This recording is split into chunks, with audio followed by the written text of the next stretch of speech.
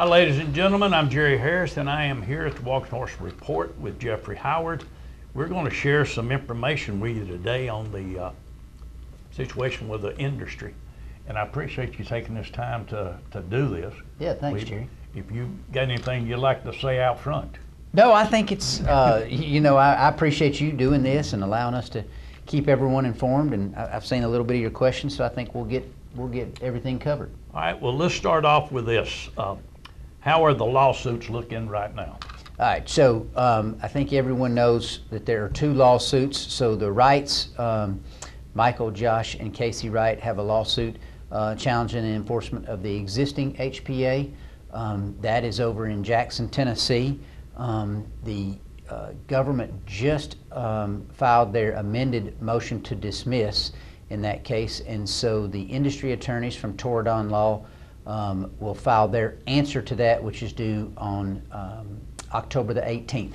So we'll hear about October the 18th on both lawsuits, but October the 18th is when we will answer that, and that will get that case moving forward. Again, I think best case or best guess from our attorneys is sometime mid-May for the judge's decision in that case over there. In the rulemaking case, we have an agreed upon briefing schedule with the Department of Justice.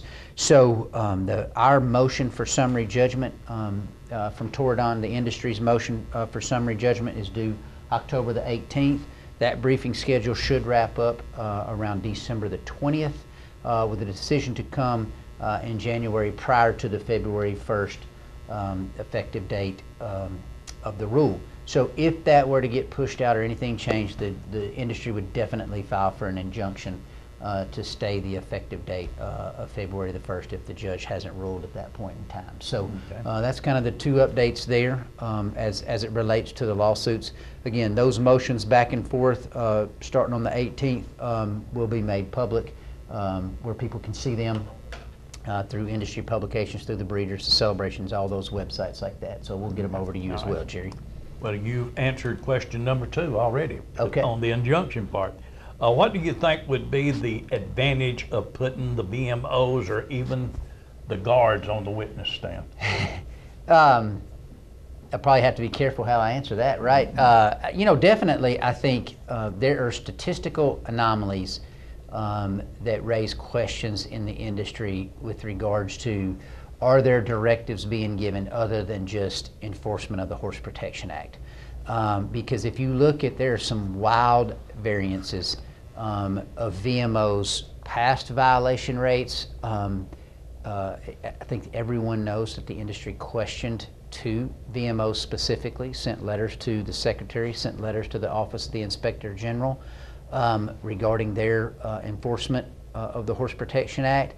And at this year's celebration, those that had vastly lower violation rates than those 2 VMOs that we questioned, somehow after the first day of inspecting at the celebration, they rose to the level of those 2 or even higher.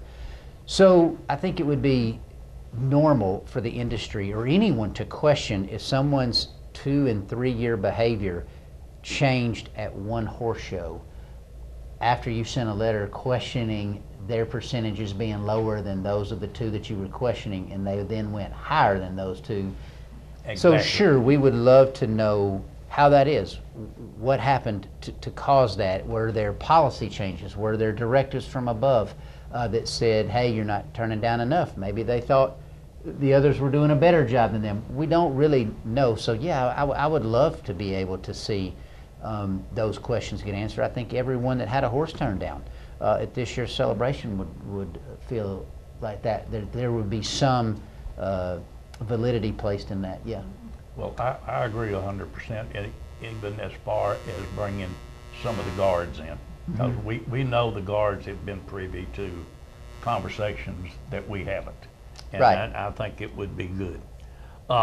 It's been pointed out the number of false entries made on the inspections, and even the work that Frank Eichler did in the research showed where there was false entries as far as taking a non-HPA violation and calling it an HPA, listing it in the numbers. What's your feelings on that? So I think Frank has done a nice job of analyzing that, and now when we report those statistics, and even we've gotten the USDA now as part of the rulemaking, they have put in soaring violations and taken out some of those others. But there is no question that to put all violations, to say that all of those are soaring violations is absolutely not true. From heavy chains to heel to toe to illegal shoeing, things of that nature, and then that doesn't even come into. I think where you were headed there is you have to remember that until August of last year, so the Horse Protection Act came in the 70s, right? And many of their training manuals have said a ring injury is not a violation of the Horse Protection Act. Right. And since August of last year, now a ring injury is a violation of the Horse Protection Act. So we're talking about injuries that aren't even on the limbs of the horses, whereas we don't agree with those being a violation either. But you're talking about on the tail, all sorts of different places, saddle rubs, things of that nature, girth straps. I mean, that are causing these slight rubs and things of that nature that aren't even on the limbs of the horses. So definitely, there's when you start comparing statistic to statistic. For years, those weren't even classified as a HPA violation, and now they are. So it's a very interesting thing. It's something that we'll challenge moving forward. So, and I'm doing this just so members of the industry will understand the amount of work that Frank Eichler has contributed, and I'm going to include two questions into one. If we had to pay someone to do the research and the work that Frank Eichler has done, how much do you feel, and I know this is just a guess, but our cost for these lawsuits, I know everybody's contributing to FAST and doing everything under the sun, but how does that relate to the amount of work that Frank Eichler has done? I don't think we couldn't put a price tag on what Frank has saved us in money, but I think it's safe to say he's spending more time than our attorneys spend on it. And so if you want to take the total bills there, if he were charging a similar rate, you'd be talking about double what it has cost. I think I've spent a lot of time with Frank over since 2009, really, on these types of issues. And he does two things really well for us. One is he's a legal mind within the industry that has the ability to understand some of these emotions, terminologies, things that are happening. He's able to write letters and initial drafts of briefs for the attorneys or to send them kind of where the industry's coming from. So I think that is invaluable, what he brings to us from a legal strategy.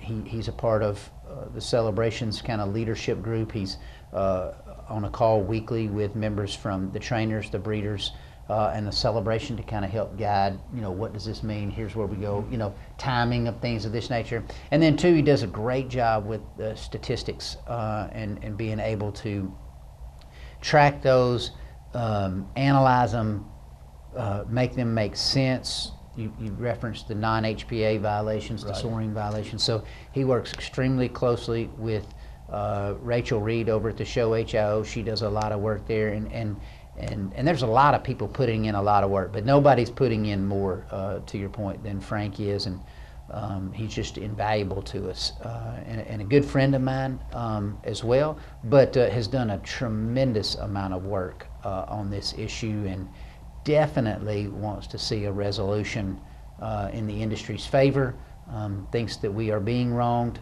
and I think some of that motivates Frank. He wants to see it be right, it be accurate, it be fair, and he doesn't feel that it's that way. So I think that's a driving motivation. Definitely Debbie's involvement, but it's more than that for Frank. It is really about the industry and him feeling like they are being wronged. Well, there's one thing about Frank Eichler. If you want the truth, you're going to get it. Yes. He's going to flat tell you the truth. And sometimes, in he and I's conversation, sometimes I did not like the truth, the answer. but he was correct. So these are things that a lot of people misunderstand about him. I believe. Yeah, absolutely, absolutely. I'm telling you, he is putting in the work. Whether you agree with everything that's being done or not, he's putting in the work to try to get a resolution for the industry. That's right. Now, here's a question that's for everybody out here, really. As an industry, other than showing horses and contributing to the FAST Foundation or the legal fund, and we're running 3 ads on every show trying to raise these funds. What can people do? I mean, what can the individuals do out here? I know we need to continue to show horses. We need to continue to bring them up for inspection. But what can we do? Is there anything the industry can do that would help more? Yeah, I definitely think, one, thank you for all you're doing to help raise the money. That is a necessary evil here. But I will say this on that. The show cards and exhibitor cards, that's a way, and everybody has contributed there. Multiple HIOs, that's not just a one HIO, Curtis Pittman show. Both of those HIOs are requiring those, so it has brought in a lot of funding, private donations. Horse shows are doing it. So I think people are really contributing, both large and small. Every one of them matters, and so that's good. But here's what people can do. One is stay informed. The facts will help drive us to the right solution. So be careful to listen to rumor and innuendo. I mean, it's just stick to the facts every week. We had it today at 9:30. 2 representatives from the trainers, 2 from the breeders, 2 from the celebration, and Frank meet every week. So people are informed about what's going on. And so I went to a meeting in Kentucky last week for the Kentucky trainers and some of them, just to make sure they have it. But number 2 is document what happens in inspection. Vet reports before, vet reports after, video, written statements. That is the most important thing. What we don't want to see is well, they said this. We got to have that on camera. Or, hey, they did this. Or, my horse was. We have to have veterinarians looking at these horses, making sure that we validate that they are sound, that they are in compliance with the Horse Protection Act. So that is something. So just stay informed and document inspection. We don't need stories. We need facts. I'm glad you said that, because I received a message this morning, a video, where a gentleman was videoing the inspection, and you could hear the VMO telling him to stop videoing, that he needed to hold the reins. So that's one thing that people need to realize. I do not believe, or I believe that they can stop you from videoing if you're the custodian of the horse. But you can have someone else to video, and in Tennessee that is a law. So they cannot stop you from videoing, but everybody needs to remember, if the custodian is going to video, he needs to wear a GoPro or other devices. Hands-free device. Right. I've got 2 or 3 different ones, wide angle. The trainers have bought 2, I believe. Yep. So they're ready available, and people need to realize that what they say is vital too. Yeah, absolutely, absolutely. I mean, like I said, I can't imagine that anyone, government or otherwise, would care to know just what the facts are. That's what we're doing. We're not into the business of making accusations. We just want the facts and what those show.